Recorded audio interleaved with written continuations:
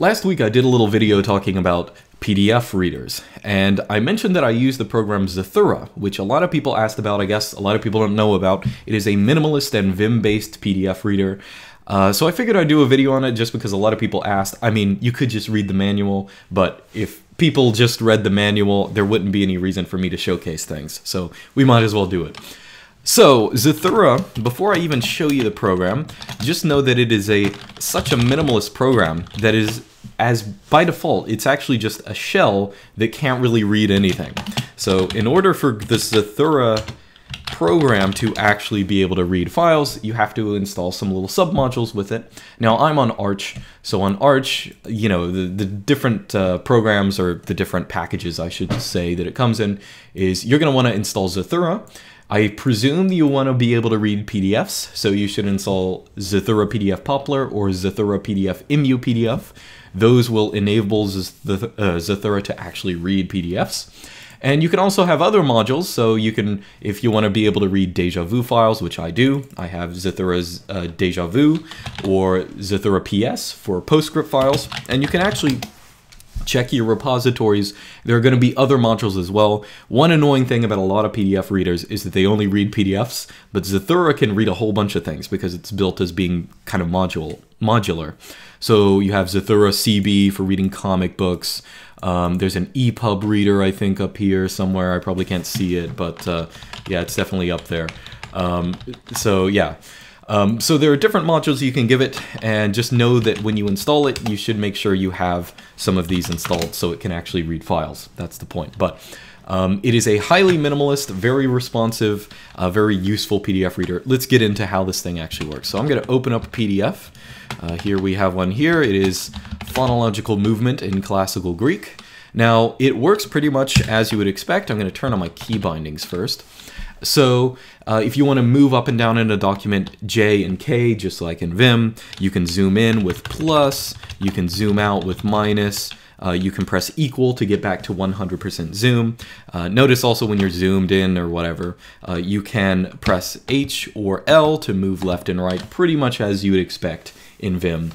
Now, one of the common things you might want to do with a PDF is print things out. Now, to issue commands to Zathura, it comes with a bunch of commands. You can read them all in the manual, but one you might want to use quite a great deal is print. So I'm going to type colon, and that brings up a little command line. You probably can't see it because it's so small, but I can type in print, press enter, and it will give you your print menu so you can decide how to print this document or whatever. So again, the basic bindings, move up and down, zoom in and out with minus and plus and stuff like that. Now, additionally, I should show you this because this PDF doesn't have it. Some PDFs will, of course, have links in them. So this has a link here, this has a link there. To follow a link in Zathura, you just type in F. So F will bring up, it will number all your links. So this one's 2, this one's 4, this one's 3, whatever. And I can say, let's say I want to go to sciencedirect.com, I can just type in 3 and enter. Again, this is supposed to be a totally keyboard-based PDF or general document reader. You can use your mouse, but there are shortcuts for doing all the stuff, you know, that you would do with your mouse. So here we can see this nice little link came up. So again, you can follow links and stuff like that. Now I'm going to show you my configuration for Zathura, my config file, which by default, the config file is going to be in config Zathura RC. Now you can see I've added a couple things in here. I got rid of the padding, the horizontal padding and the vertical padding to documents because by default I think they come with a little padding on the side or whatever. This page padding here, that is how many pixels separate different pages. So this little separation here, if you want it to be bigger, you can have it do that by putting in a larger amount. I also remap a bunch of keys just to make them a little more to my liking, I guess. I mentioned that zoom in is plus and minus. I prefer that to be capital K and capital J Vim keys so they're nice and accessible. So I've moved those here. I can still press plus and minus. Recolor, by default, you have a nice little night mode in Zathura, and you can get to that with Control R. So Control R toggles that. I've remapped it to I as well because I just prefer that. If you've used Emu PDF, that's the binding for that. So that's very convenient when you're reading at night. I've mapped print to P, just so I don't even have to type in the command, I just press P. Although as you can see, I don't really have any printers on this computer. And additionally, I've remapped U and D to move up half of a page or down half of a page. By default, they're Control U and Control D, just like in Vim, but I don't like typing Control. I don't feel it's necessary. Although one thing about that, by default, there's a, let me show you. By default, there is a page mode where you can get dual pages. I've remapped this to capital D. By default, it's D, but I've remapped it since I'm using D for something else, but I find it just as easy. So for some screens, this might help. Again, by default, the binding is D. I've remapped it on my configs to capital D. And there are other things like, rotate. I haven't mapped to capital R. I think it's lowercase r by default.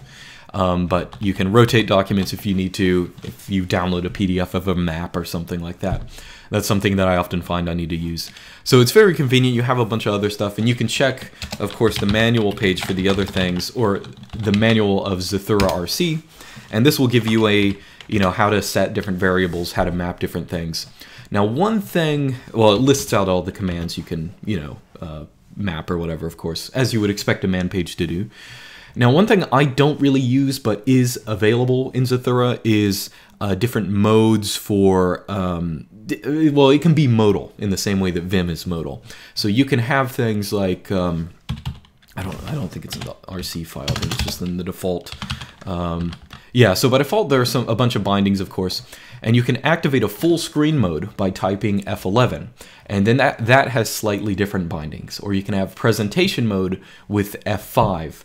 And that has slightly different bindings as well. Now, I don't use these. You might find them useful. You can put in custom bindings for all of these. It's very nice. I just don't happen to use them.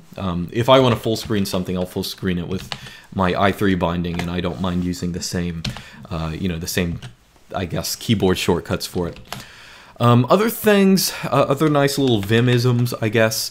Let's say I want to bookmark a page. Let's say, there's this nice little paragraph here that I really like. So let's say I want to bookmark this.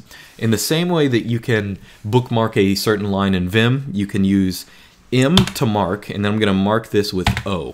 O because, I don't know, it says one kind of evidence. Let's say I want to mark this paragraph. So if I'm in another portion of the document, let's say I press GG to go to the top. Of course, Vim bindings GG to go to the top, capital G to go to the bottom. If I'm at another portion of the document, I can type in quotation mark and then O, and that will return to the place that I marked. Just like in Vim, you can mark lines with M and go back to them with quotation mark. So that's very helpful if you want to move around a document very quickly. I don't think I said it before, but you can barely see it down here because, my settings have it so small. You do have your page number in the bottom right. Notice that this particular document, it has 3 out of 5 because there are 3 out of 5 PDF pages, or 2 out of 5 now that we've gone up. And there's also the real number of the PDF page if you have that kind of metadata, which is right here. Oh, and notice also I'm sort of highlighting things. If you actually go over text and select it, you'll say that it'll say that it actually selected that text to your primary selection. So that means if I go somewhere, I can paste it in with the middle mouse button or something like that, which isn't very useful in the terminal, but this can be very useful to copy things and stuff like that. Now I think I've pretty much gone over most of it. There's one additional thing that I find very helpful about Zathura, and that is Zathura can read content from the standard input. Now what I mean by that, now if you've watched my let's see, if you watch my recent videos on Graph, here's a little Graph file I have. Now if I want to compile this, let me get rid of these shortcuts. If I want to compile this, one thing you can do, let's say, this is just, the syntax to compile a Graph document. Take this document, I'm going to output it to a PDF. By default, that's going to output to standard output. One nice thing about Zathura is I can actually just pipe that directly into it.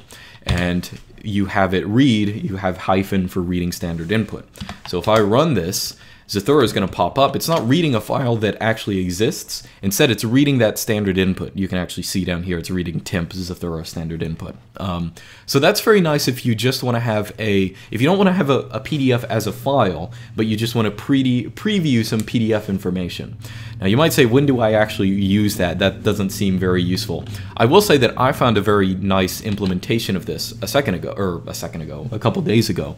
And that is, if you use my dot files, you know that one nice little thing I have is if you press super and then F1, it brings up this little help document that has a list of all the key bindings and, you know, a bunch of stuff that you can click on or I guess learn about or whatever.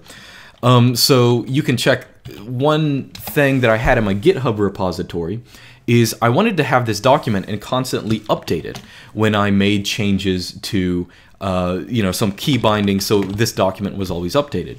Now, originally what I was doing is continually pushing a PDF file to my Git repository, which is a big waste of space because that's a file that Git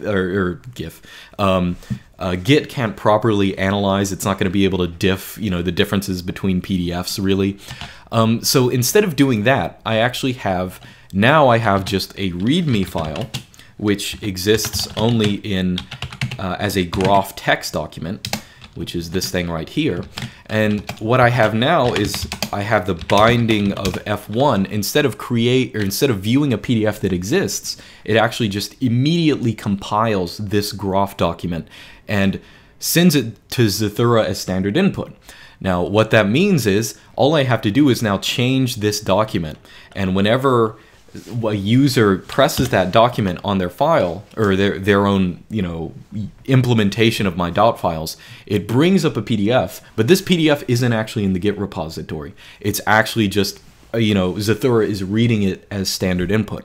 So this is much more convenient for using with Git because you don't have to worry about it. You know, this is one of the reasons people use Graph for, you know, doing manuals and stuff like that, because pretty much everyone has the ability to compile a Graph document. If you're using my, you know, LARBS configuration, you have it.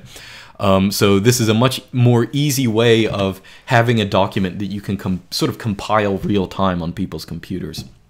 So that's one really nice implementation. It's a good implementation of both Graph and Zathura's read standard input ability. And now I don't have to worry about having a PDF in my repository and constantly belly aching about how much size I'm going to be using whenever I push some minor change. And I have to redo you know, effectively it rereads the entire PDF, which causes very bloated repositories. All right, let me tack on one little thing that I forgot about, but this is something that might make or break the program for some of you guys. One very nice feature about Zathura, despite the fact that it is very minimalist, it does have the ability to auto-update files. So if I compile this document and bring up a Zathura window for it, here's my nice little graph document. Let's say I throw in another paragraph here. So here is another paragraph. And if I compile that, you'll notice that this new text appeared in the Zathura document. I do not have to, despite the fact that I did remap the reload key to R, if I press that, it will reload the file. But Zathura, regardless of that, is still monitoring the file that is open to check to see if there are changes, so it will auto-update.